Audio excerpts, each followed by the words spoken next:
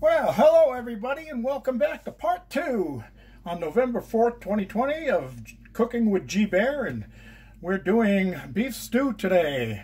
So while I was gone, or while you guys were watching my part 1, I did some cleaning. I cleaned my cutting board, I cleaned my knives, I washed all the other dishes and stuff that was used, and I cut up my potatoes, peeled and cut up my potatoes, peeled and cut up my carrots. So that's all in here, and that's getting ready to go into the pot. So let's get that in the pot right now. And I do want to mention that also, while this was all going on, right after I cut off the camera, I had forgot that I was going to be putting in the garlic and shallots at that point, and there was one other step that I forgot to that I didn't mention, but it's all part of the cooking process. But let me go through that. What I did was I finely diced up the garlic and then coarsely sliced up the shallot, and then I added that in with 2 cups of water and then stirred that around and mixed it in. And of course the flour that was on the meat is mixed with the water that I added and turned into a nice gravy. Well, I'll show you that in a second. Matter of fact, let me do that right now if I can get this thing out of here. We'll bring it over and look down inside there, and yeah, got a nice gravy going there. See that? So that started, and I let it simmer with just the water, the shallots, and the garlic in there for that whole period of time. Now, I know 2 cups of water doesn't sound like a lot of water to be adding to this big pot of stew, but there's going to be more liquid going in there. First of all, the potatoes are full of liquid, the carrots are full of liquid, and they're going to release some of that liquid into that sauce and that juice. So don't worry about it being too thick and too heavy. If anything, you'll have to thin it out a little bit down the line. Okay, so also the tomatoes are going to have the juice, and I add the juice from all of the cans. And speaking of the cans, one of the things you want to pay attention to on cans is I always wash the tops of my cans prior to using them, because I'm not going to be able to wash any part of the can after I open it. So I do that now. And the big can of corn, that does not all go in there. Only half of this is going to go in there. The other half is going to be a treat for the chickens. And they sure love that corn out of those cans. So right now, I'm going to get these tomatoes diced up and get those in.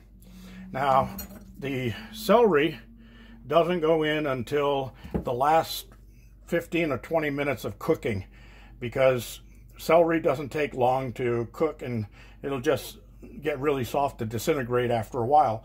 So I like to have a little crunch to my celery when I'm eating at night. So we'll be doing that in a little bit too. So right now, let me get these tomatoes sliced up. Oh, I better sharpen my knife a little bit. All right. And we're gonna just kind of coarsely dice these.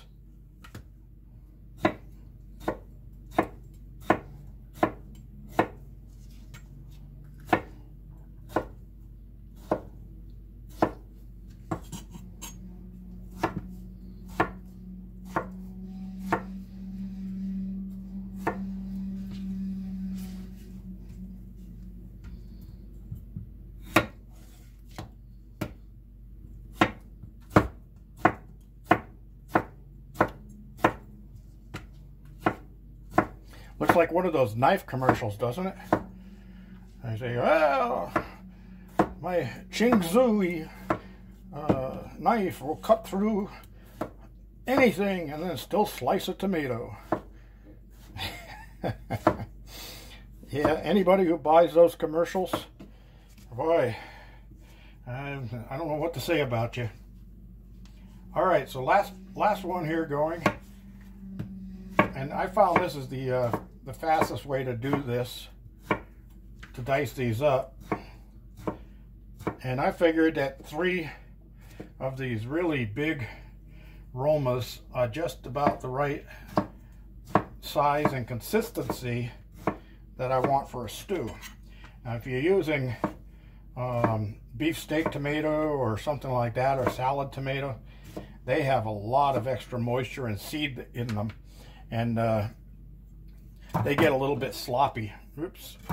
So I love these flexible cutting boards, because now I could just pick this up and dump it all into the pot,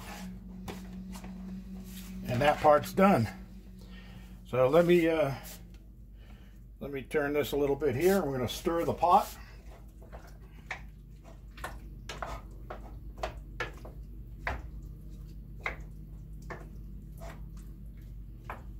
And now it's time to add the canned veggies. So the first one will go in is the canned mushrooms. And I use juice and all.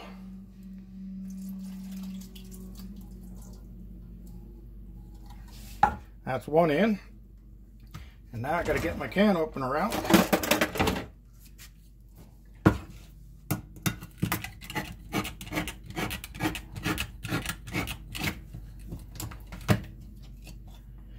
And I'm using green beans.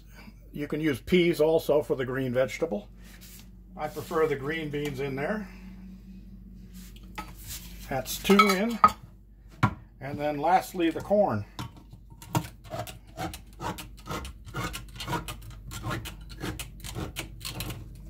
Now, since I'm going to be only using half the corn, I leave the cover in there because I already cleaned these covers off. I cleaned the tops off. I'm going to use that and to kind of sift the juice out of there, the corn juice. And then I can remove that metal cover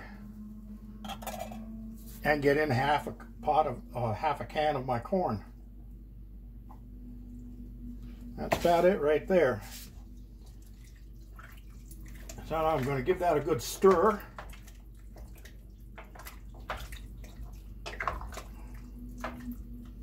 And I'll give you a good look. Here we go. Doesn't that look good? We'll wait till it cooks down a little bit, as the tomatoes are actually going to turn the sauce a little reddish color, to a reddish brown color.